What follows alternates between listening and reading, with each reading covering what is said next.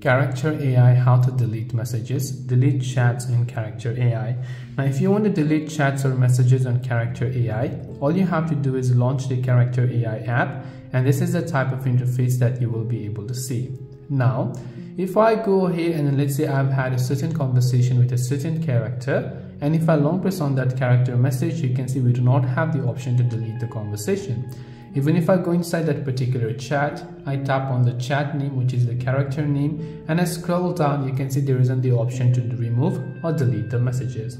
Now because this option is actually quite hidden, you have to do this manually for each of the messages you've sent and received. To delete a chat history, you have to just long press on the chat, and over there you'll find the option that says remove. So you can just tap on that little remove button. It'll ask you, are you sure you want to remove it? So you just have to tap on the yes button to remove that messages, and you have to do that also for the other messages.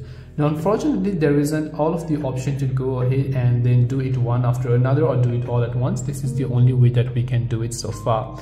But either way, this is the way on how you can delete your chat history on Character AI. I hope the video helped you out. If you have got any further questions, feel free to leave them down. Thanks for watching and see you in the next video.